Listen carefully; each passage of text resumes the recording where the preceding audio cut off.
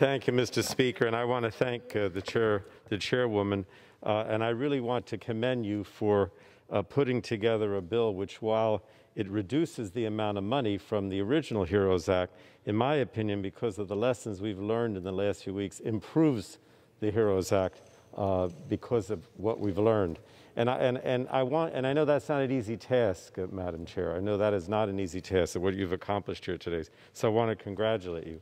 But I also want to say, in response to my colleague on the other side from Ohio, this is a serious attempt to put something forward that we believe that the Republicans can support. Now, maybe they're not going to do it today, but I just want to say that our Speaker, and when I say our, I mean the Speaker, because she is, the Speaker for the entire House and the entire country, has worked so hard over the last few weeks and months to try to come together with the Republicans. She just met yesterday, and maybe even today again, with Mr. Mnuchin from the White House.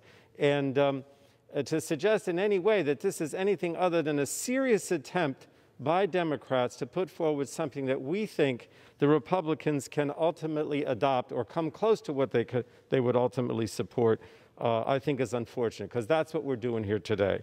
I want to go back to what Speaker Pelosi said earlier when she said that what we're really trying to do is crush the virus. And I want to talk about that because much of that language that would accomplish that comes from the Energy and Commerce Committee that I chair.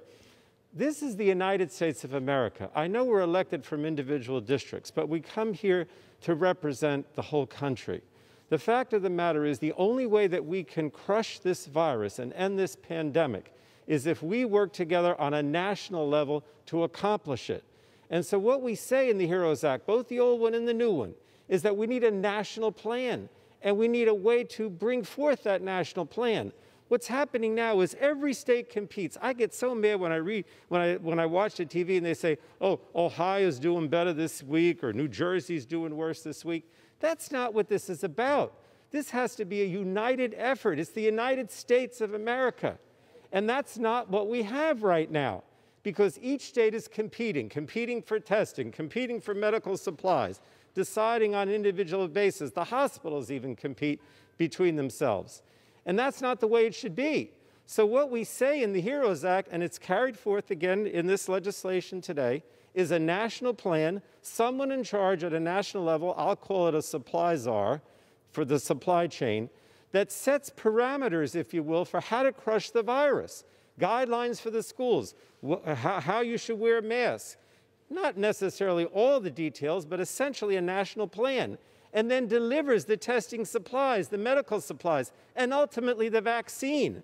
One of the things that's such an improvement in this bill is not only do we continue the $75 billion for testing and contact tracing and quarantine, but we also provide another $25 or $6 billion for distribution and development and awareness of the vaccine when it's eventually developed.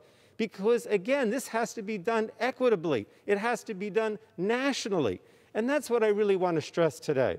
I don't necessarily need to use all my time, Madam Chair, because I want to stress that we have to do this together. And that's what this bill puts forward. Now, let me just say in addition to that, because I do want to mention a few other things. We have $2 billion in new funding to get essential workers their protective personnel and work equipment that they need. We also have new provisions to address insurance companies declining to cover COVID testing. In the CARES Act, we said that everyone should be able to get a test for free, no out-of-pocket expense. The bill extends that to the treatment, to the drugs, and the vaccine. But the insurance companies, in many cases, are not doing that. So we want to make it quite clear that they have to cover it free, and there's no out-of-pocket expense. And that would be true for the treatment. That would be true for the vaccination as well. Again, we're one country. I can't stress that enough. Now, the other thing that is a major problem, and I want to mention it briefly, is the ability to connect to the internet. Because the bottom line right now is if you're not in school and you're learning remotely or you're working remotely, you need to have an internet connection. And there's a lot of inequality with that around the country, too. So the legislation addresses the digital divide by providing $12 billion to schools and libraries for distance learning, for remote learning. We also continue to help low-income households afford internet service by saying they have to have a discount for service by $50 a month. And we have to continue and enhance the Lifeline program, which helps people of low income pay the bills for those internet connections. And the last thing I want to mention also is, finally, we also prevent the shutoffs for any kind of utilities, water service and other shutoffs, because that's important as well. So thank you again, Madam Chair, for the time, and I yield back to the Speaker.